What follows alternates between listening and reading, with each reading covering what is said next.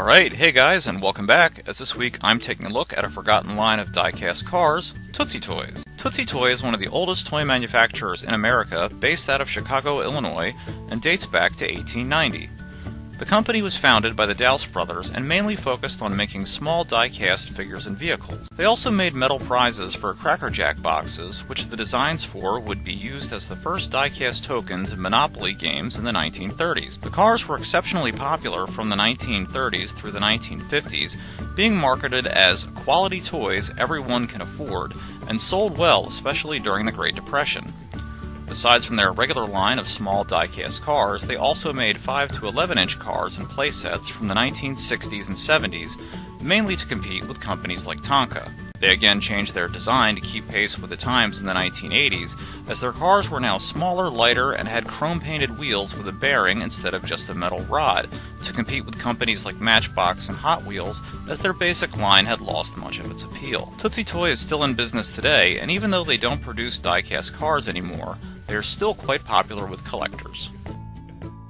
Alright, so now let's take a look at the Tootsie Toy collection that I have here, and I have quite a few different pieces spanning quite a few different generations, from some different die-cast pieces like I showed before that were in earlier versions of Monopoly games, to different cars from the 60s, 70s, and even more modern stuff through the 80s.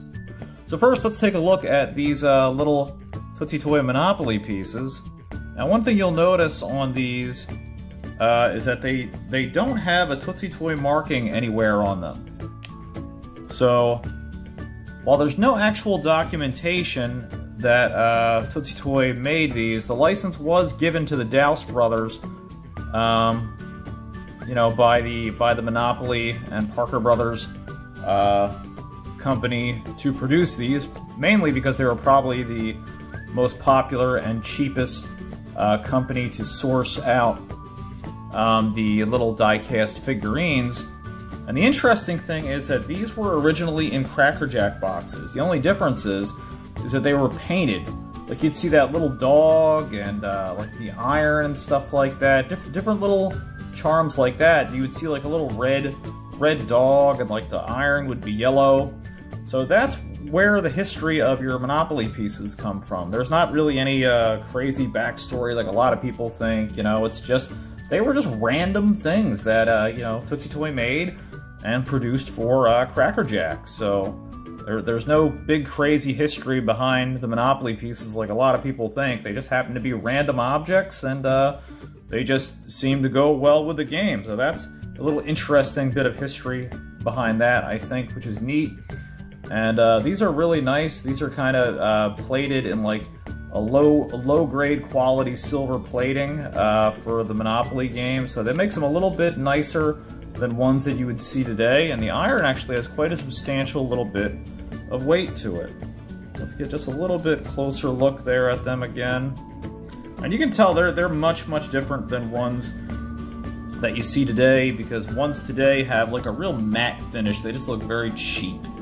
And these definitely have a much higher quality finish.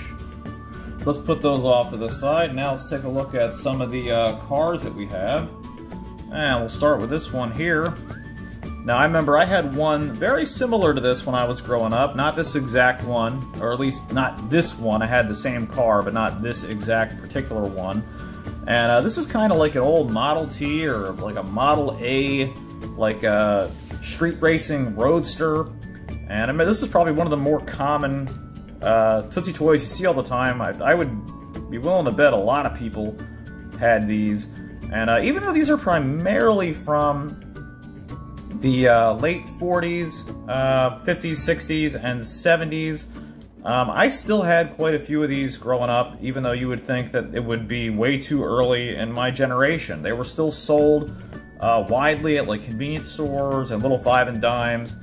They would come in like a 5 or an 8 or a 10 pack. So they were very cheap, and they were just like little quick, you know, gifts if, like, you know, maybe a relative was visiting your house, or, you know, you did good on your report card, and, you know, they were just a little cheap thing, you know, that didn't cost very much, and were still really fun. I remember having a lot of fun playing with these, and I think this is a really neat looking car. It has like kind of a gas tank in the back, like a barrel. I always imagined that was like a root beer barrel in the back of the car for some reason. And it's just a really, really fun design. And I really like that a lot. Now most of them will have the TootsieToy branding, which you're probably not going to be able to see because of the light here, but they'll be stamped TootsieToy, Chicago, Illinois. And some of them will be hard to see because the paint is over top of them, but 90% of them will have that stamp. Now there's nothing complicated about the cars at all. It's just a simple metal rod and two little plastic wheels on each side. And that's basically it. So the one thing that I think is really neat about TootsieToy cars is that they predate everything. They predate Matchbox, they predate Hot Wheels. So these are kind of like your original Hot Wheels, and I really don't think that they get enough credit. Now this one's one of my favorites here. This kind of reminds me of like when you see like older science fiction films and things like that. It almost looks like this was kind of a model based on the Batmobile or maybe like James Bond. I think this is a really, really neat looking car, and I especially like the purple color, but that crazy singular fin in the back. You have the like the one driver's seat there, and just the whole design of it, very, very sleek, very original, very neat. So that's a really cool looking car, very imaginative. And then we have here kind of like a rally car, or like an old-time race car. And a lot of these, the paint's really heavily worn, but I think that gives them a lot of character, and you can tell these were really, really played with heavily. And they were just designed to last. You rarely find TootsieToy cars that don't roll or, you know, or shattered or broken. They really are very, very durable cars. I like what's left of the green paint. I think that looks neat. You got the number 18 on the front there. And just a really cool little sporty race car, sporty buggy there. Very fun. And then here we have another little two-door coupe. And this paint has survived a lot better. Nice dark green, and just a little regular coupe sedan that you probably would have seen in the late 50s or 60s. Nothing too special, but it's a nice little everyday car. And now this is very much like the first one that I showed, how they had these old-timey roadsters. And this looks like an old Model T or some type of old Ford truck. It's been converted into a little racer. And that's really neat. I think these are really fun. You got the back of the flatbed truck there. Just a really cool little design, really neat. And then of course we got a little punch buggy here, a little Volkswagen Beetle. But this would actually be the sedan version before they'd be more shortened. So this is one of the more original designs here made by Volkswagen. And barely any paint left on this at all, but still nice. I think there's something nice about just seeing that even within just the, you know, the silver steel finish. It's like it's a part of history. Like you think about these cars, and most of these cars are between 50, you know, plus years old. So that's unbelievable, and they still roll pretty well. They're not going to roll as well as like Matchbox, you know, Hot Wheels, Johnny Lightning, you know, cars like that. But for just being as basic as plastic wheels on a metal axle, you know, they're pretty good. And you can see why these would have been so successful at a time like the Great Depression. There's, you know, you could buy these back then for like 10 cents. They were sold, you know, like nothing. So, you know, if you were on tough times and needed a present for someone, you know, and you could buy a whole bunch of these little cars and they cost practically nothing. Now this one's one of my favorites, mainly because the paint survived in such spectacular condition. This would have been probably late 60s, 65 to 68, this model here. And you got a nice twin cam engine in the back. Got some cool detailing on the spoilers. The front grille, very sleek design. And let me see if we can see what this says. I can't read what that says, but sometimes they would have put the models and the types of cars stamped underneath. But really nice. That red paint job really survived well over the years. So this car got lucky.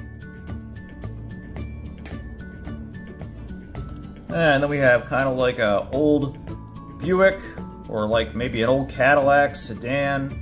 And this is probably early 70s. This is probably like 71, 72, no later than like 68 or 69, just because it has some of the fins on the back there, which you don't see very much. And this one had a pretty busted up wheel, but a lot of times if you just take some sandpaper and sand them down, because the plastic will get warped, they'll still roll, and it doesn't really roll that great with that one crooked wheel, but it still goes. So still a nice looking little car, even for all the wear that it has, but that wear just means it's been really played with and enjoyed. Now we have another nice one here, but this one's interesting because when they stamped it out, they didn't stamp out that part of the window, so it almost looks like he's been in an accident. This is another one where the paint really survived. Really nice. And this is definitely from the early 70s, probably about 74 or so, I would guess. And that's probably another good indicator as to why the paint has survived so well. And it even has a little hitch. So this probably had like a little trailer or something, maybe a little boat or something that was pulling along that came with it as well. So another great looking little car here. And another very similar car here. This is just another basic sedan, but again, looks really good.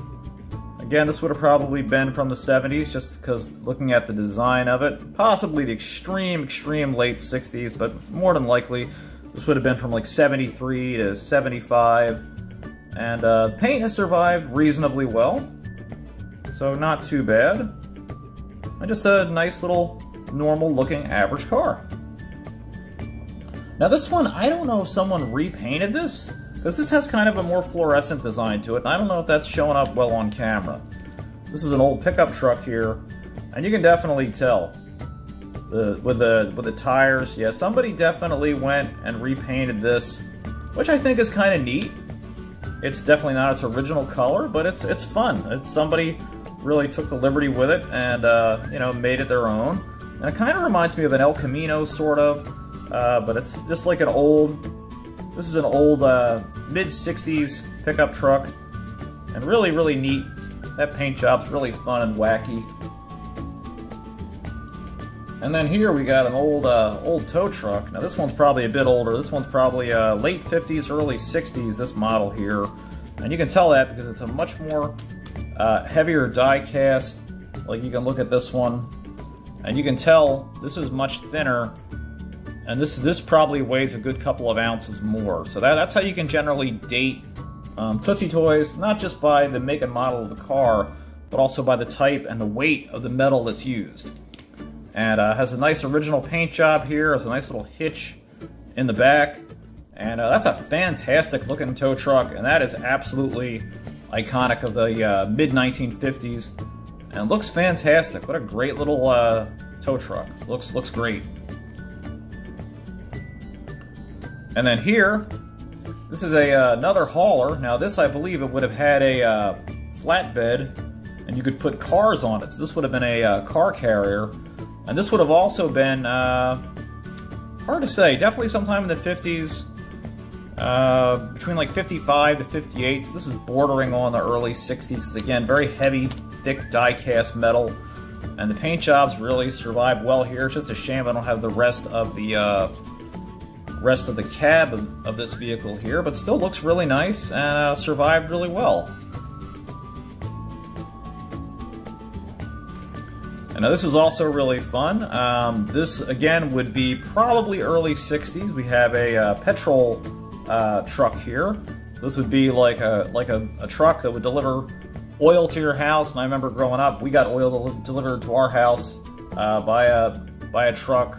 They'd come and hook it up and fill up your boiler and stuff like that. So, or this may have been one that serviced the gas station, I'm not sure, but this is definitely a gas truck here. And this is probably 1962-ish, I would have to put it around there just because of the design. And the paint overall, not fantastic, but has survived fairly well. So very cool. And then last but certainly not least of my originals here in the basic line anyway, we have a little fire truck, and this thing has really been beaten up. This is probably late 60s to early 70s. You rarely see any of these with the ladders. I so wish it had the ladder. That would really make that look complete. The paint is almost completely worn off except for the top and a little bit on the side there. But the ladder would have spun all the way around. And yeah, how cool is that? That's a really fun little vehicle. Just a shame that the paint and the rest of it didn't survive in as good a condition. So now let's take a look at some of the other cars that I have here. Now these are some of the more later period ones, and these are the larger Tootsie Toys that they made later on, and these were mainly to compete with a lot of larger toy cars and die-cast cars, especially Tonka at that time period was starting to get big, and so they decided they wanted to make larger, you know, bigger, heavier cars, because that just seemed to be popular at the time. You know, not just the giant Tonka trucks, but Tonka also made stuff in like a mid-size range like this as well. And this is really fun. You have the stinging bug, and you got a picture of a Volkswagen Beetle with the super oversized tires in the back and some exhaust pipes coming out the back there. Again, on the other side, you can kind of see the interior, although not really on the inside. You got the bumper there, and the sunroof, and then on the other side here, I don't know if you'll be able to see it, yeah, it just says Volkswagen with the date, and you can tell how it's much different now. You know, you got much bigger, hard plastic wheels, still same basic design with the axle, and no bearing, you know, just fused right onto the wheels. But really nice, like the purple color, very creative, very cool. And then we have this little cool truck here. This is one of my favorites, and this is from 1969. Just a regular pickup truck, but check out that cool sticker with that funky paint job on it. And you're starting to see the chrome wheels, which is neat. And it has a little hitch here, so I don't know if it would have came with something, or you could tow other trucks and stuff like that. But really cool, just a cool looking design. And really neat. I love that sticker. That's just so so distinctive of the time period that this was made, and really makes it funky and cool.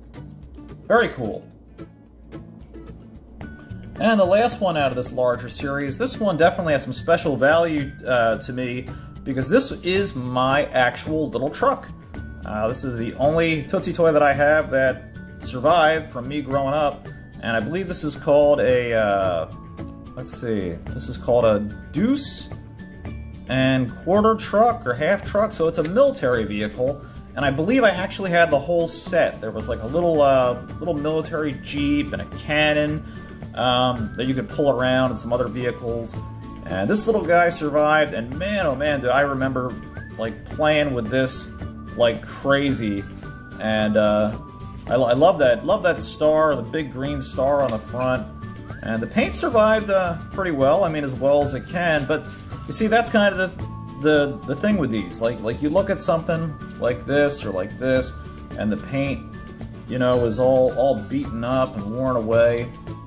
But, you know, you take something like this, to where this is from the early 80s to the very late 70s, and, you know, I grew up in the 80s, and this is just from the 80s, and look at how much paint wear this still has. So this is just normal playware, and you know, these things were designed and built to last, and I mean, this is proof of it. You know, I played with this growing up, and here it is. It's still going strong, and still a fun little army truck. I had many fun hours playing with this and many other little metal toys and cars and trucks made by Tootsie Toy.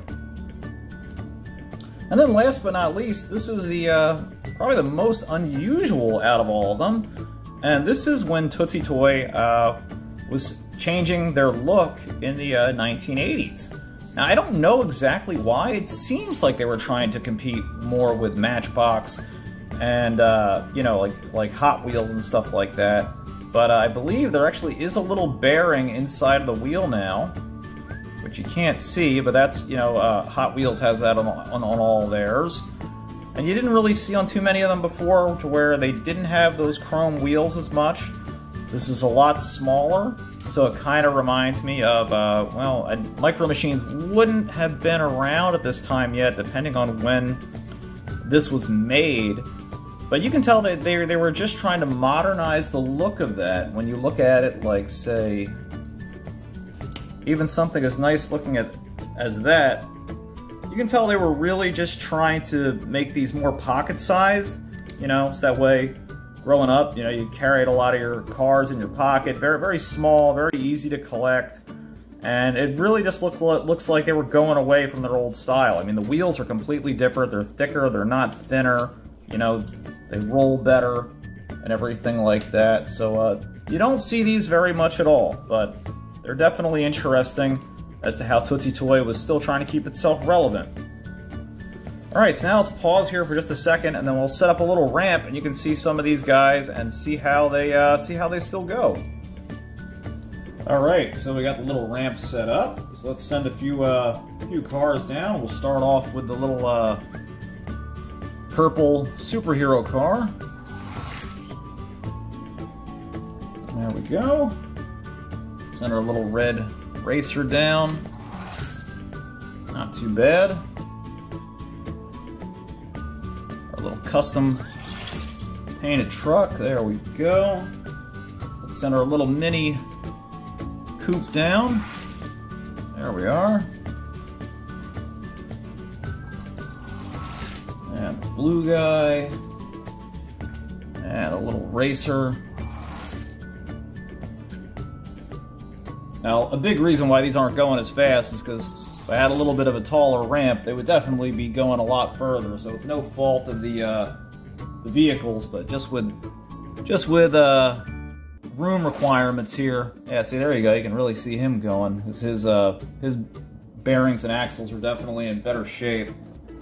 But overall, I think that they still, for the most part, I mean, considering that they're so simply made, they honestly still run really well. I mean, you know, for cars that are, number one, going on over 50 years old, and number two,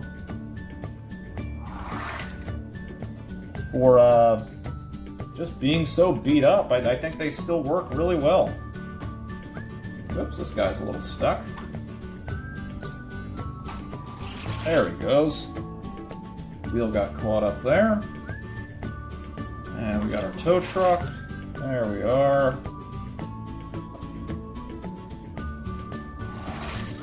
Oh, there we go. He's got some good wheels on him. I don't know if this fire truck will go at all. This will be interesting to see. Oh, there we go. I know he is in a good shape. And now let's send our larger ones down. Move this a little to the side. There we go, not bad.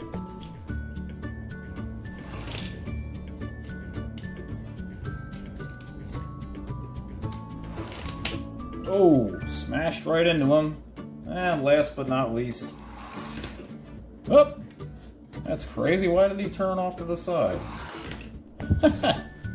That's weird. Maybe the axle might be a little bit bent. That's very strange. Well, alright guys, that's going to do it for my review of Tootsie Toys. I hope you enjoyed taking a look at the history of this very obscure and definitely forgotten about toy company. I know to a lot of people they seem like a relic of the past, and most people probably can't connect with these little die-cast toy cars, and they definitely just look like something that, you know, their time has passed, and for a large part of that, that's definitely true. But I think that the history of these toys is definitely worth noting, because without these cars, and without Tootsie Toy, you wouldn't have had any Matchbox, you wouldn't have had Hot Wheels. These are the forefathers to, you know, so many die-cast toys today, as well as Tootsie Toy being one of the oldest toy manufacturers just in the United States itself, plus with the history that it lends to, you know, classic board games like Monopoly and where those iconic pieces came from. So again, guys, hope you enjoyed taking a look at the history behind the Tootsie Toy line, and I'll see you guys back here next time. Take care. Hey guys, if you liked the video that you just watched, don't forget to hit that subscribe button down below, and you can follow me at Facebook at King of Retro or Twitter at #8ByteBrian. See you next time.